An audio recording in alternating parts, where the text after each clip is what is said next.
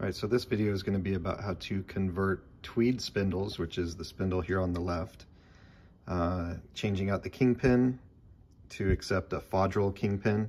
They're both 1.5 inch. However, the Foddrills have the ability to change the size of the link pin hole from 5/8 to 7/8. So you can choose which size you can run. With the Tweeds, the only option that was available was the 5/8 to my knowledge. So Tweeds aren't made anymore, and so you can't buy these Kingpins. So you need to find an alternative, which I found, figured it out how to do, and that's what this video is going to be about. So the reason I'm making this video is because I had a set of Woods arms that were 7/8 link pins, and I had Tweed spindles, which were 5/8. So rather than upgrading the spindles at that time, we had just chosen to run a bushing that went inside that reduced it to 5/8. So we'd slip it in there, and then the bolt would come through and be 5/8 for the spindle. So what ended up happening one day is I was off-roading, bottomed out the left front suspension, and it put all of that energy through my link pin. So it could have probably been a little loose, but in addition to that, just the smaller diameter of the 5/8 link pin ended up shearing the link pin off just like that. So it was either put 5/8 back in or upgrade the spindles. Well, when I was calling around, found out how much a set of Foddrill spindles was, and that's pretty much the only option out there right now other than latest Rage and I believe the Pacific Customs spindles. But if I could use the spindle that I had currently, I think that that would have been a good option. So found out that I could in fact change out the Kingpin, and that's what I'm going to be doing. So the things you're going to need to be able to do this conversion is the 1.5 inch Kingpin from Foddrill, and I got this from Cartech. The difference is, so it's an 1.5 inch diameter, which is the same as the Tweeds. However, the holes at the top and the bottom are larger so that you can push in whatever size bushing that you need for your link pins. So in this case, I got the 7/8 and I pressed one in already. You'll also need the 2 different washer sizes that come with the Foddrill Kingpins. You have to order these separately. And one's larger, or thicker, I guess, and then the other one is thinner. And then you'll also need new link pins. So just for reference, that's the 7/8 inch link pin, and this was my old 5/8 inch. So pretty substantial. And then the other thing that you're going to need as you're taking apart your Tweed spindles, you can get rid of the Kingpin and then both of the, actually there's 3 washers on the Tweed spindles. There's 1 on the top and 2 on the bottom. Or I'm sorry, no, there's 1 on the top, 1 on the bottom, and then there's 1 snap ring on the top and 2 snap rings on the bottom. But as you're taking it out, make sure you save these. These are the O-rings that go underneath the washers that basically seal out the needle bearings that are inside the spindle. So make sure you save these because the Foddrill design doesn't have those. And then you're also going to need 2 snap rings. For the Foddrill spindles, or I'm sorry, for the Foddrill Kingpins, they only use 1 snap ring per spindle. And I'll show you why in just a second. So this is a Tweed spindle the way that it came.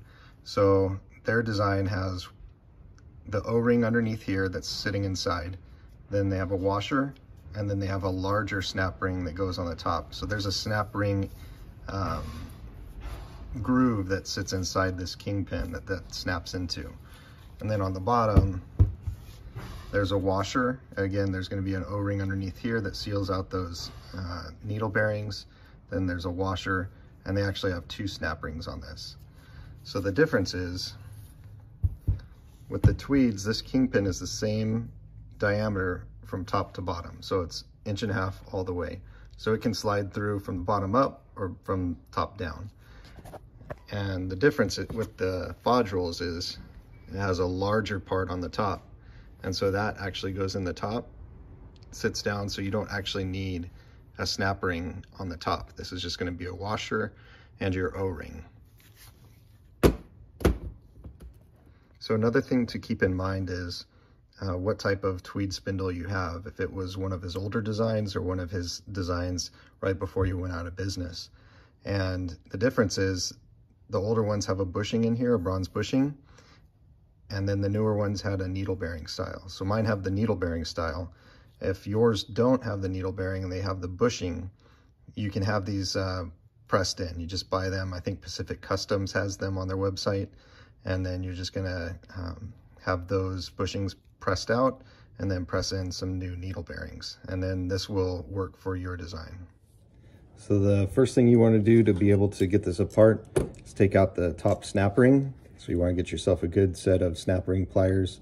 Don't get the little lightweight ones because they'll tend to break. And you'll just go in there.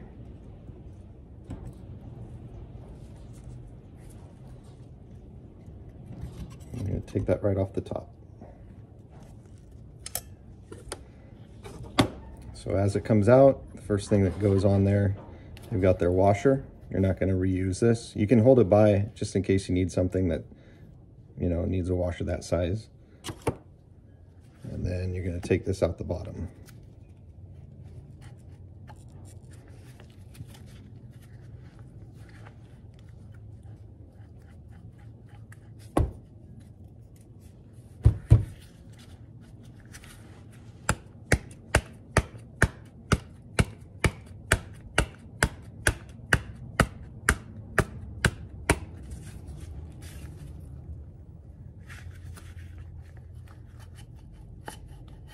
There you go. So you can see on this side they have this little O-ring, and that's preventing any water or anything like that from getting into the needle bearings.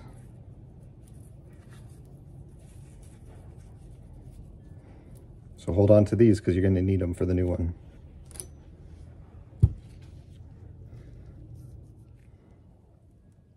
All right, so now it's time to put your Kingpin into your spindle and making sure that the stack is the proper way. So the larger end goes in the top of the spindle like this, and then you're gonna have to stack everything appropriately. Okay, earlier in the video I said that I used a thick Foddrill washer and a thin. After measuring the spindle body and the distance between the circlip groove and the large end, I actually determined that you're going to want to use the large or the thick Foddrill washer, and then you're actually going to use one of your old Tweed washers, and that's going to give you the tightest tolerances that still allow the Kingpin to spin freely. If you use the smaller, the thinner Foddrill washer, it actually gives you a little bit of play going up and down, which is something that you don't want. So anyway, this is the way that your stack's going to go. So the first thing you're going to put on is the large Foddrill washer. It's going to go against the large end. Behind that, you're going to put the Tweed O-ring.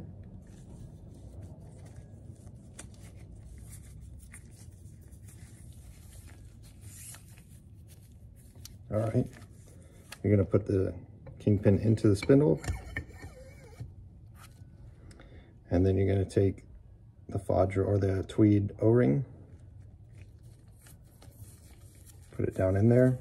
That's going to seal out any water that gets into the bearing. Okay, and then you're going to take your Tweed washer, and you can tell it's a Tweed washer because it's a little shinier than the Foddrill ones.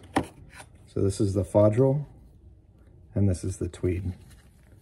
On the side, it's a little bit shinier. You can tell this one is a little thicker. I measured it out. This one's like 3.1 something millimeters. This one's like 3.6 or something like that. So this is just going to bring it, the tolerances in a little bit more. So you're going to push this one on the other side, and then you're going to push your snap ring on.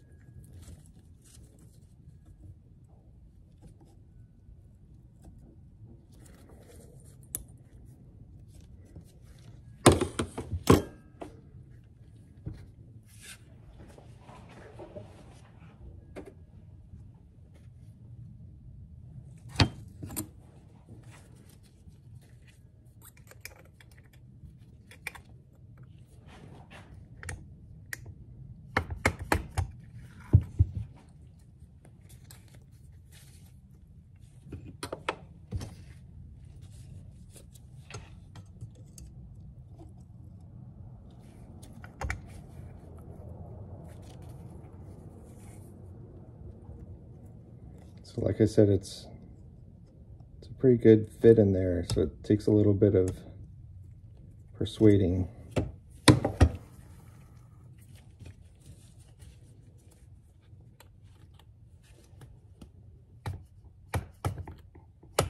There we go. So there's really no up and down play, which is what you don't want. Or you want no play, you don't want up and down movement. And it still spins freely enough to where it's not gonna bind or anything like that. So there you go. Foddrill Kingpin, Foddrill washer, Tweed O-ring, Tweed O-ring, Tweed washer, circlip. And that's it.